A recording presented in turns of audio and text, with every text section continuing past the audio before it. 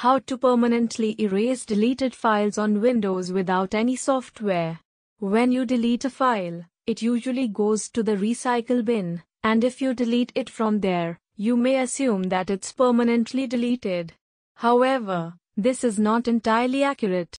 Even though you may not see the deleted files, they are still stored on the hard disk sector or SSD chips, and can be recovered using third-party software if that drive sector has not been overwritten with new data. If you want to make it more difficult or impossible for anyone to recover those files, then your command line can be handy. CIPHER is one of the tools that do the work and has been around since Windows 2000. So, let's do it. First, open command prompt as administrator as shown here. Then type the command below.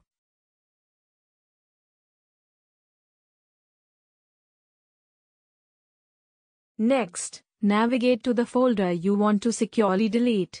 Then copy it and just paste it down the path after the colon, and then press enter.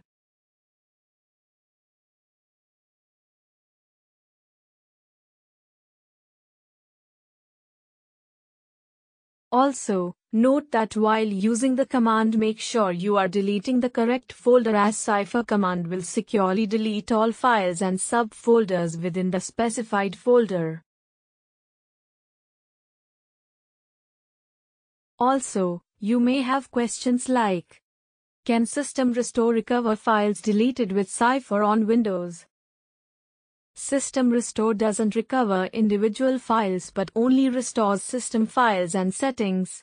When you use the CIPHER command to securely delete a file, it's virtually impossible to recover using any method, including System Restore, as the data is overwritten with random data multiple times.